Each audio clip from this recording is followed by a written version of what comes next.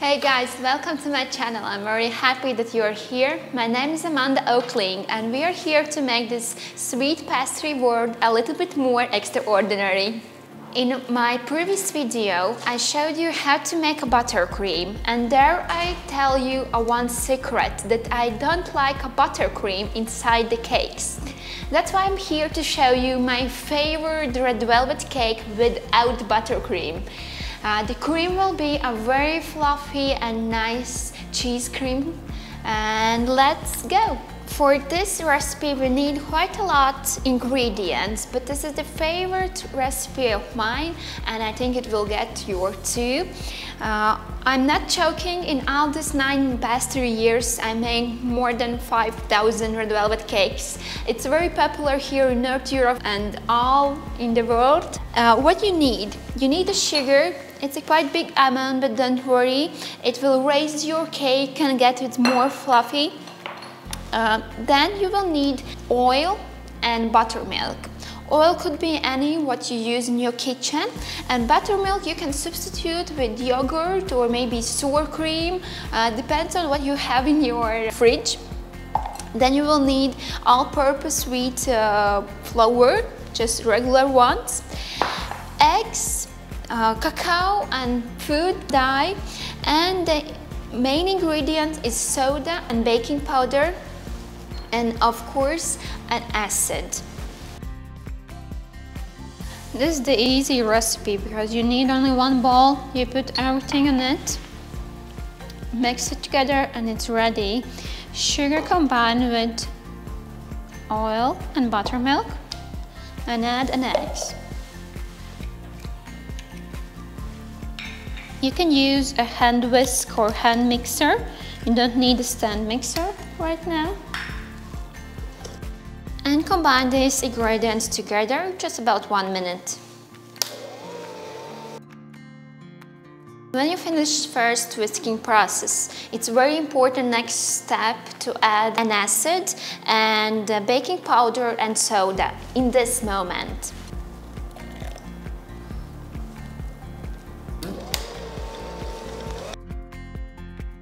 And the last last 3 ingredients will be flour,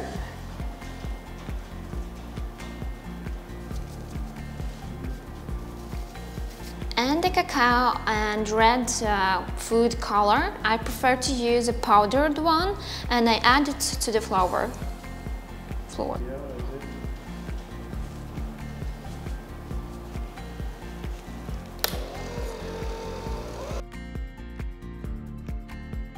Combine all ingredients till it's mixed together, about 1–2 minutes.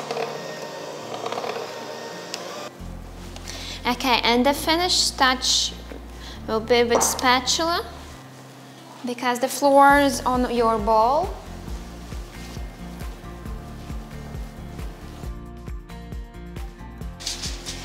Okay, we'll need to bake, of course, our butter.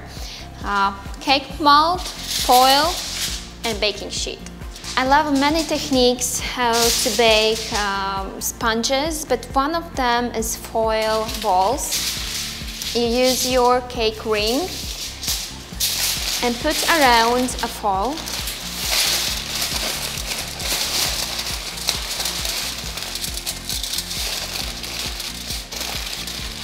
And you have cake mold where you will put your butter and bake. We will need 2 of them. Next step is divide your butter on 2 parts and put inside your mold, and then bake on 180 degrees of Celsius about 15 minutes. I love this technique because you will have a thin layers of the sponge.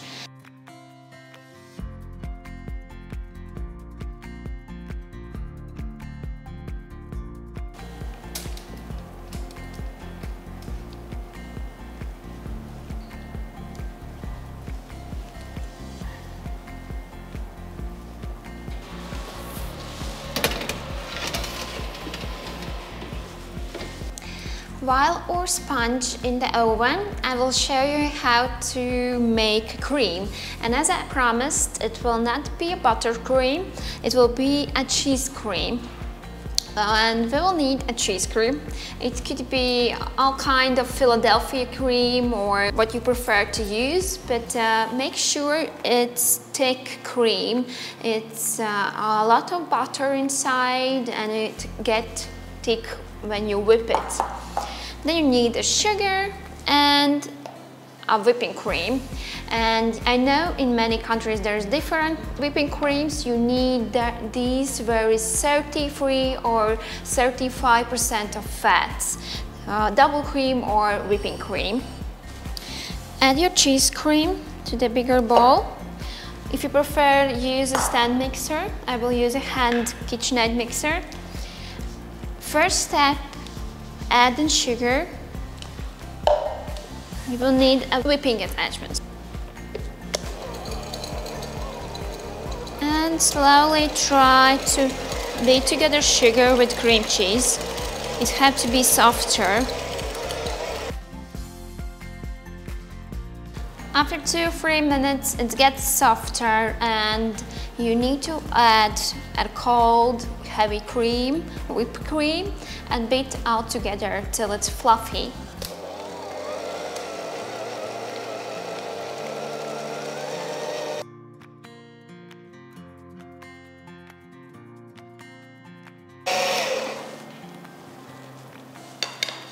When cream is ready, put it in the fridge and wait when your sponges are completely cooled. When they will be completely cooled, we will press it out and assemble a cake. First of all, take off the top of the sponge. We need a flat. Use leftovers for cupcakes or other sweets. And turn around your sponge, making from 1 layer 2 layers. Don't worry if your sponges are not perfect. Some of them will be rounded shaped and some of them have small pieces. You will stick it together when you will assemble a cake. Okay, we are ready to assemble a cake.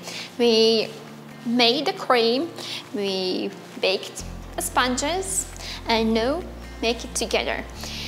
We have a cake ring. I'm that person and that pastry chef who using rings because it's really cleaner, and after that you will have a straight and nice cake. You will need a cardboard, and I'm very suggest you to use an acetate sheet. You can buy it in the big rows or how you want, and you need to put it inside the cake ring. Cake ring have to be some millimeters bigger than your sponge. If my sponge right now is 16 centimeters, then my ring is 16.5. I again will use a piping bag. You will need a half cream right now for 2 layers. We have 4 layers. And first of all, we will done 2 layers. This cream is kind of stable. You can pipe it on the cupcakes or put in the cakes as we do right now. Always stick a little bit cream on your board and then only put first layer of the sponge. And make sure your first layer is the straightest sponge which you have.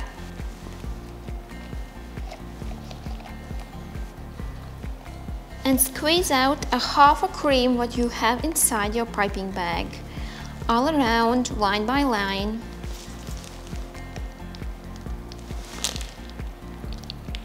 If you prefer, you can put inside berries, but this is a classic one. On the middle of the cake, try to find your not perfect layers. For example, this one. I have an edge without a full part. It's okay if it's not perfect. Put it like in a puzzle.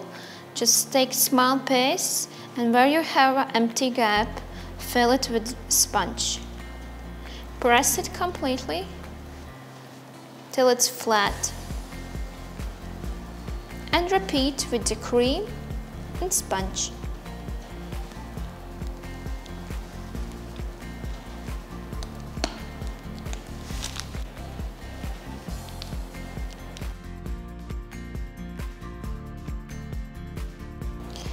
And you can use your small spatula to smooth out the top layer. We smooth out the top of the cake, and it will be just perfect when you put it into the fridge about 4-7 hours. But right now we will decorate it already. We will take off the mold and decorate with berries and macaroons. As we are not stabilized this cake on the fridge, you see the cream come out from the layers. But after stabilization it will be very smooth and good on the layers.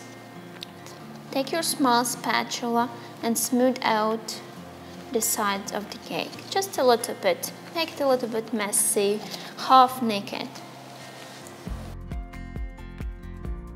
I imagine that this decoration could be on the circle, and we'll put the macaroons and then around them strawberries and blueberries.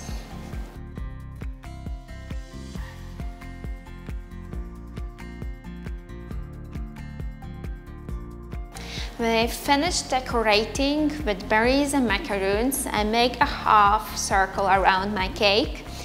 I hope you enjoyed this video, and I showed you how we make a red velvet cake without a buttercream. And if you like the video, thumbs up, and see you every Saturday on the next video. Subscribe my channel and see you soon.